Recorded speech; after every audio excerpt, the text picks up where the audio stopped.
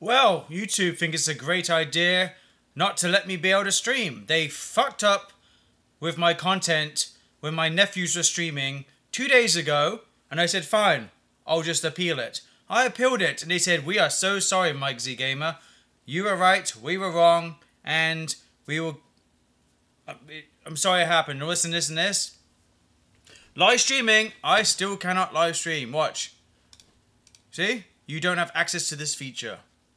So they screwed me over, and then they didn't take off the restriction off my live streaming. That's just fucking ridiculous from YouTube. Absolutely dumb as shit. Now I'm restricted for 1 week, and I haven't done nothing wrong. I'm just so sick and tired of YouTube. They are constantly fucking me over. If they're not taking away my views on my videos, if they're not taking away my subscribers, they're taking away my fucking ability to live stream to fucking people, to you lot. I'm fucking... You know, can you understand my frustration? Like, this doesn't happen to YouTubers all the time, by the way. It's very rare.